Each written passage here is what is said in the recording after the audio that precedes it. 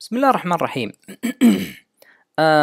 أبغى أضيف حاجة سريعة على الدرس السابق اللي هو pass by sharing، وهي إنه أو الأشهر pass by reference، وهي إنه فيه مقابل ال pass by sharing، فإن النوع الثاني أو النوع الأول اللي تعلمناه إحنا لكن ما أعطيناه اسم في البداية وطريقة إرسال بارامتر هي pass by value، بمعنى إرسال القيمة فقط. تمام؟ المقصود بالشيء هذا، تخيل أننا لسبب أو لآخر يعني أننا قررنا نضيف هنا argument جديدة. زين، مثلا خل أكتب هنا بعض الكود البسيط. مثلا قررت أني أعرف هنا int x gets 10. تمام، وبعد كذا قررت أني أضيف الإكس هنا كبارامتر ثاني، يعني راح أرسل راح أحط فاصلة إكس. راح تكون، خل أكتب لك الجملة راح تكون بالشكل التالي: if e dot equals e2 فاصلة x. تمام، إلى آخر الكود هذا. فراح نشطب على الجملة هذه ونستبدلها بالشرط هذا.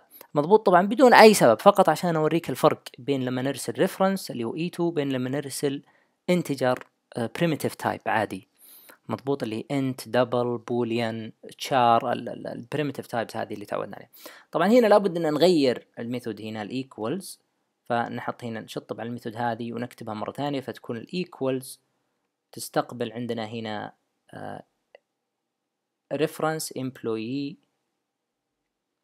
imp، وتستقبل عندنا int مثلا y، خلينا نسميها y. زين، طيب الآن هنا وش راح يصير لما نجي هنا نستدعي؟ تمام، لما نستدعي هنا راح نرسل e2 هذا راح نرسله يكون imp، فe2 وimp يأشرون على نفس المكان. e راح يرسل بشكل مخفي زي ما ذكرنا سابقا، راح يكون هو this، فعندنا الريفرنس this والريفرنس e يأشرون عن نفس الأوبجكت. تمام، بين الميثود main، طبعا هذه الميثود main وهذه الميثود equals. الشيء الجديد عندنا هنا اللي أبغاك تنتبه له هنا إن الإكس هنا، طبعا الإكس كان موجود في الأكتيفيشن ريكورد حق الميثود main. تمام، هذا الإكس وقيمته 10.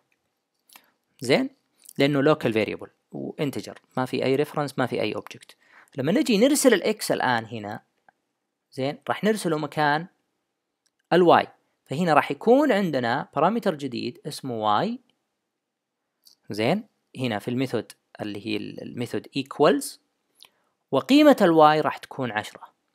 الآن هنا هذا نسميه pass by value، إرسال القيمة وليس إرسال الريفرنس أو الشيرنج. هنا لا يوجد أي مشاركة، تغير في الواي، تلعب في الواي، تسوي اللي تبغى في الواي، الإكس ما راح تتأثر أبدا.